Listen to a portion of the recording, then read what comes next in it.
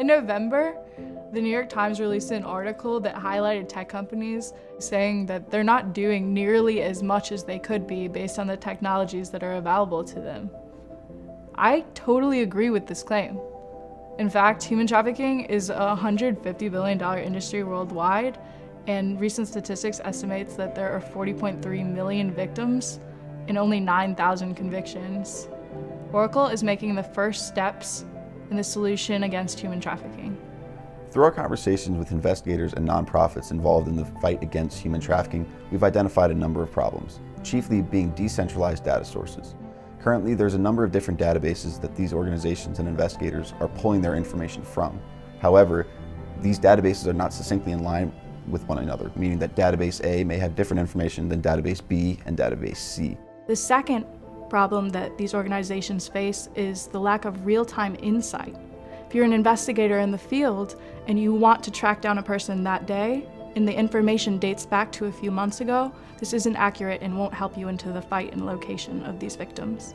There's a lack of a consolidated platform where investigators can ingest all this information, put it into one place, and actually interact and visualize with it. So again, that they can take insights, make actions to help stop or save victims. Oracle has a fully integrated solution to these problems, taking the decentralized databases and forcing them into a single source of truth, which is the Oracle Autonomous Database.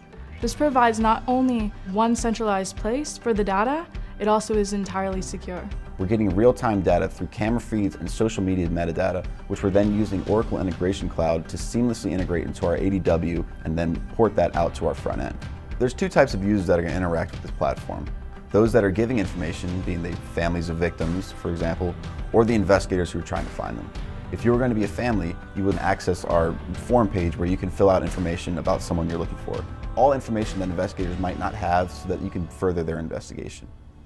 For investigators, when they log in, they're greeted to a dashboard with a variety of information that's pulled from our three branches, be they geospatial analytics, text analytics, and image recognition.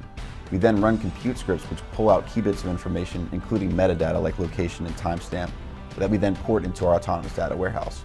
From there, we push that to the front end where investigators can visualize and interact with the data.